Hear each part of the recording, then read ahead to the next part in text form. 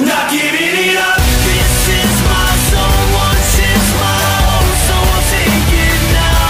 Not giving it up, I'm in my bones, I bring my... Hey guys, you're watching Wrestling Report. And here's a big breaking news coming.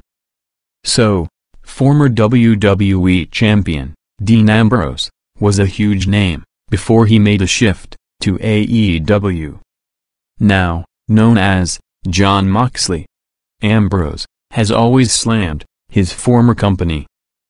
In a recent interview, he criticized WWE for their stupid scripts and admitted he was lying to the fans.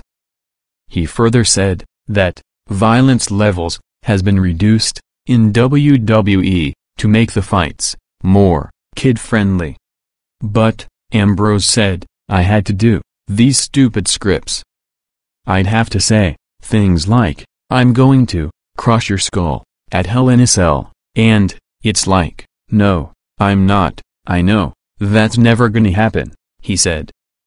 He furthermore criticized WWE's script by saying that they actually make very poor scripts, and they need to work on it. Moxley even praised AEW and said that there is no need of producers or writers because everyone knows what they are doing. We know what's good and what's not. We don't need writers or producers or anything like that. Well, this is what Jon Moxley said about WWE in his recent interview.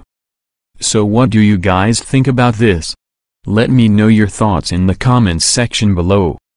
Well, that's gonna do it for this episode. Make sure you like, comment, share and subscribe. Wrestling Report. Thanks for watching. See you guys in the next one. No, we're not nameless, we're not faceless, we were born for greatness.